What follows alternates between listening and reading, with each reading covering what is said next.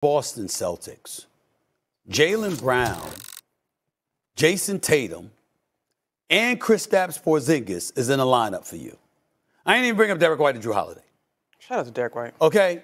Derek White, hell of a season. How in the hell are you losing to a Lakers team without LeBron James and Anthony Davis? That ain't supposed to happen. That's just not supposed to happen. I've had Boston as my favorite to come out of the East. You sure have. And yes, I have. From day one. I didn't expect them to be jacking up 44 to 45 threes a game. I mean, damn, have you ever heard of a layup? You understand what I'm saying? Have anybody that knows how to play with their back to the basket? I mean, is there an uncontested shot that you can create, Missoula? The Jaylen Brown and Jason Tatum will one day they learn to play off of each other.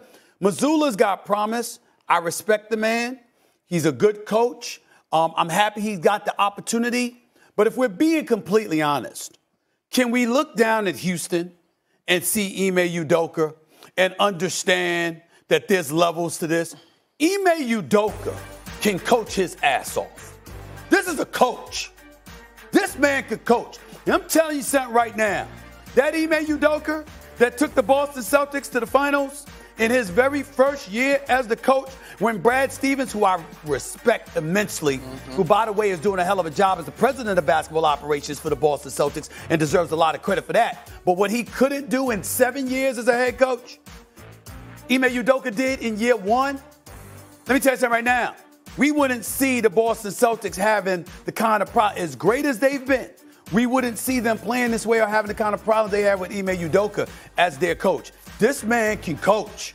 And Missoula is still showing us that he can. Tatum, Brown, greatness. Porzingis, big-time pickup. Horford, the age-old veteran, he's still there. Size, defense, chemistry, cohesiveness, discipline at the guard spot defensively in Holiday and White. I get it, but you're not supposed to be losing a game like this if you're the Boston Celtics.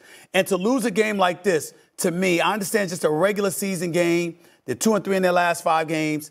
I just haven't been as impressed as I expected to be with the Boston Celtics, even though they've been winning more games, obviously, than anybody in the East this year. I expected better than what I've seen from them thus far. Because you don't like them stylistically, is what you're saying. Yeah, because I don't think that leads to championship. I got you. I'm not going to put too much on this game, not too much on this game. The supposed tos of life mess us up, and that's a word for Bishop Wood. We'll talk about that later. You saw, they did this. Oh, Brian, AD not playing? We got this. And Austin Reeves was like, checkmate, y'all don't. But it happens. I thought Jason Tatum's sound post-game was as honest as it could get.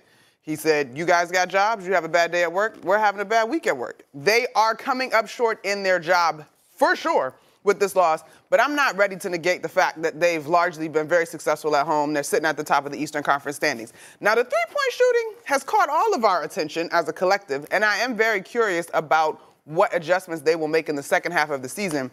But I was asked about the teams that I've had a chance to see in person.